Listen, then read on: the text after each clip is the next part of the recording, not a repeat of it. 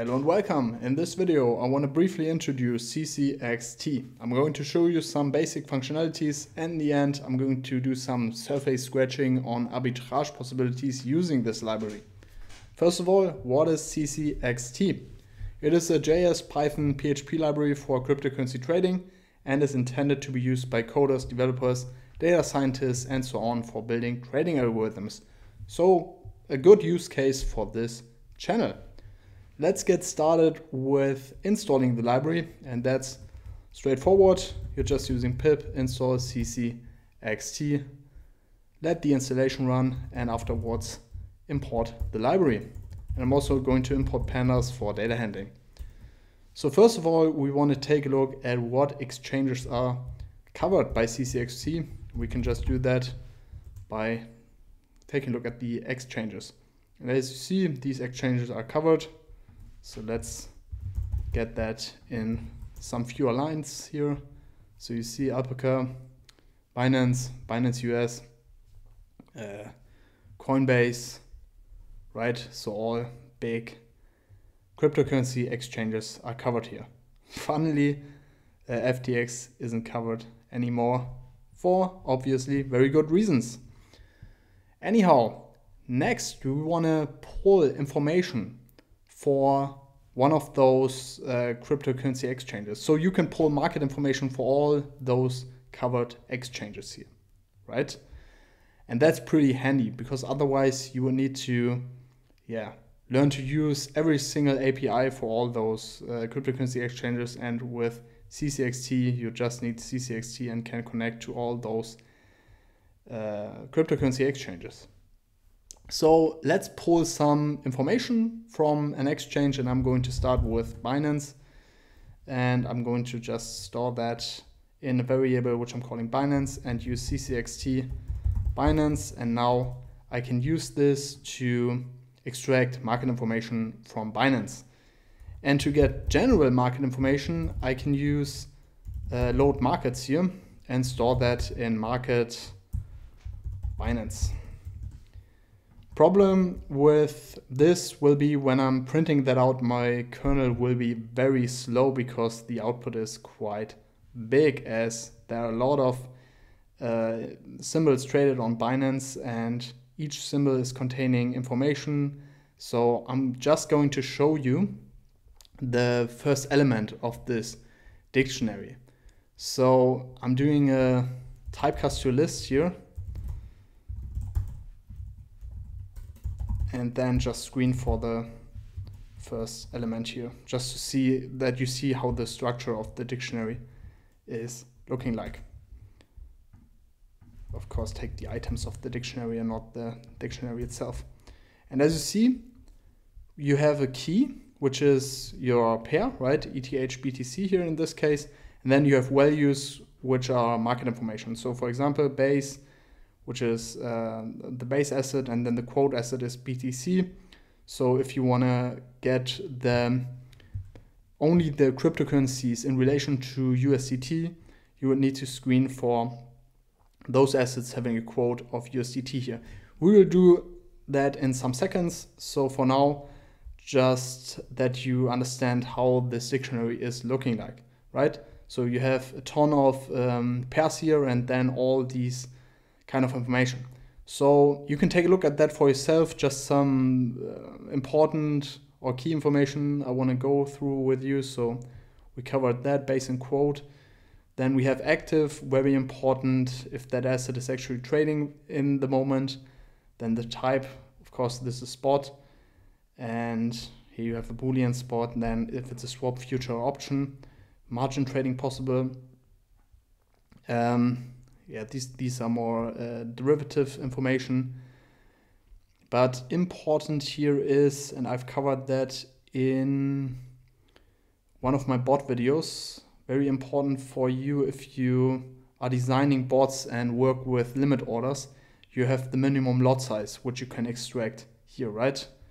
This is very important. So just to give you an example, if you code an algorithm trading limit orders, you have to provide a quantity, and the quantity is dependent on the current price of the asset usually. And when you have a certain price and you want to trade a certain quantity, you have to calculate the quantity you can buy with a certain amount or sell, which is equivalent to a certain amount. And you have to fulfill the minimum lot size here. And you don't want that your script is crashing because you provide a wrong lot size, right? I will link a video where I have that as a use case, right? So take a look at those information here for yourself, but this is how the dictionary is looking like. Now let's move on to filtering this market Binance dictionary for only those assets which are in relation to the USDT. Because right now, so if I'm taking a look at the keys of this dictionary, you will see that I'm getting all pairs here, right? ETH, BTC, LTC, BTC, and so on, right? So these are all pairs which you can trade on Binance. So if you are taking a look at the length of this, you're getting 2.1K roughly symbols you can trade on Binance, which is quite, maybe not impressive, but quite remarkable here, right? Or also impressive, of course.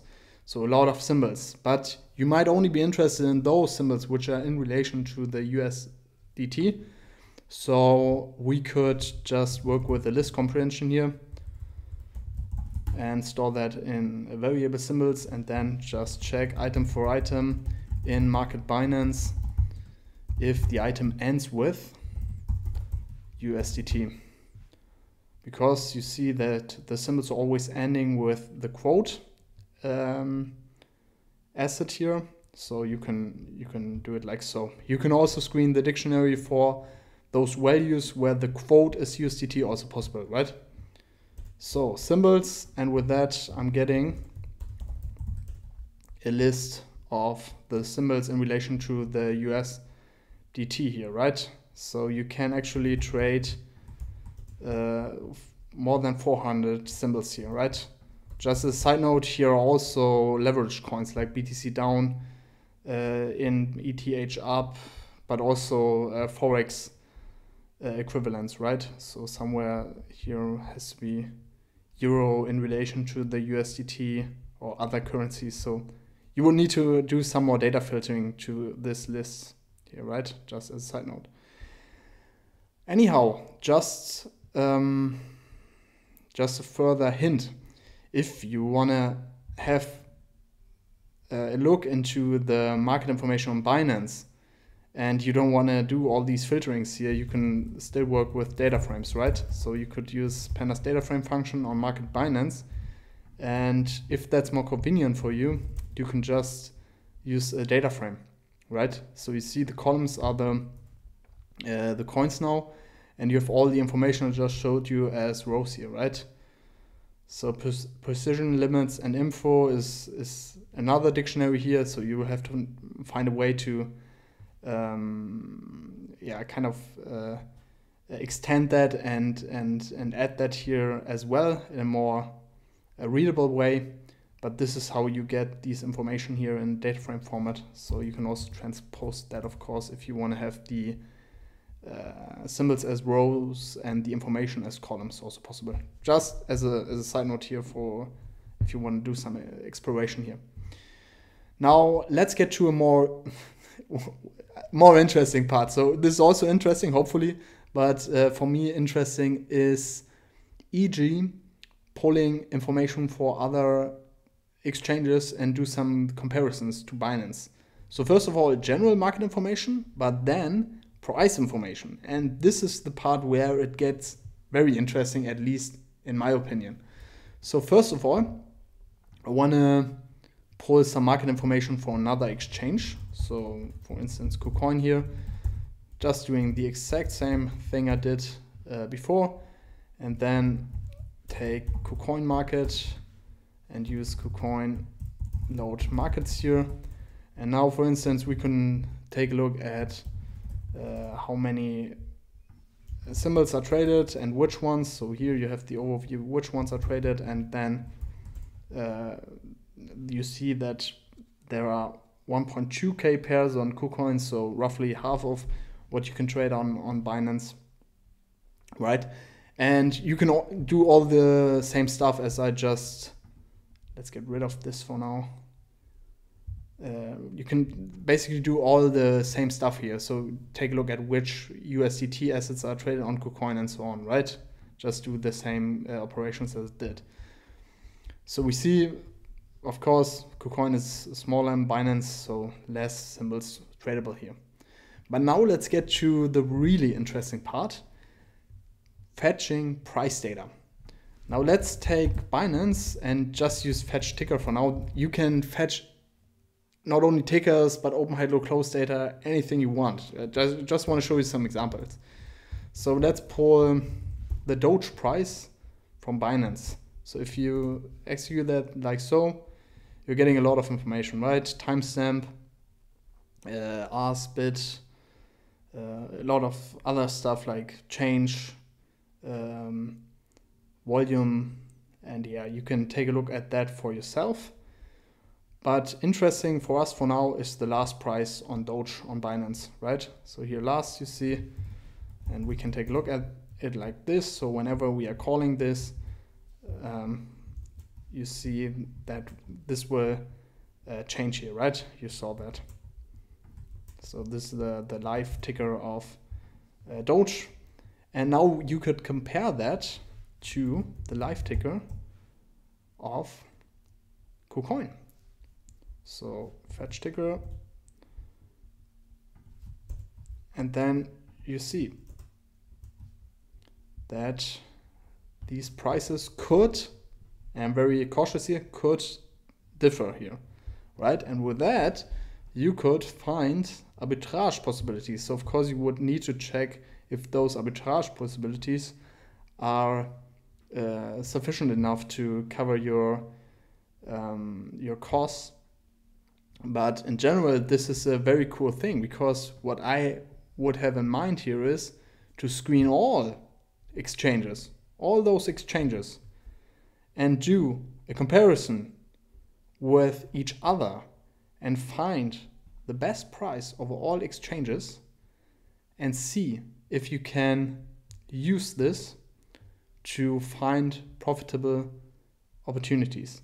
So this is a huge project if you want to do it for yourself, but I think this is an interesting one and also a good one for this channel. So if you're interested in that, let's do that together. Probably something like 1, 2, maybe 3-part video. So if you're interested in that, let me know. I personally would be quite interested in that, so I will code that anyways, I think. But yeah, that's it for this video. I hope this was interesting video. Of course, not an investment advice at all. Just an introduction for educational purposes.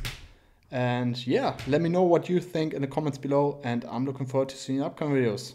Have a good one. Bye bye.